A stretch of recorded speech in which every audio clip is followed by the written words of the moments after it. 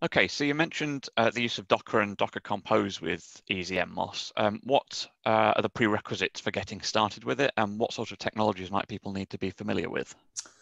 Okay, so Easy-NMOS has been designed so that the containers themselves are as flexible and as portable as possible.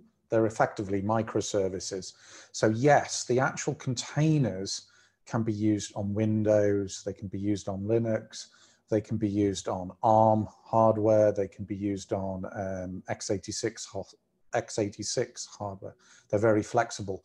But the Easy-NMOS solution itself has been really designed to try and get something up very, very quickly and simply. So because of that, what we've done is we've tested a specific set of environments. So what I recommend that people use is they go and get the latest version of Ubuntu.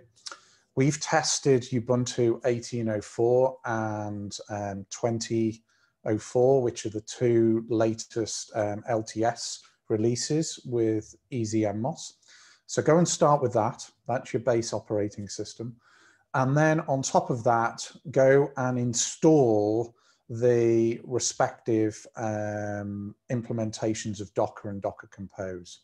So if you use the install script that is packaged with the Easy-NMOS implementation, that will take most of that pain away. It will install the right versions of Docker and the right versions of Docker Compose, and hopefully really speed up the implementation.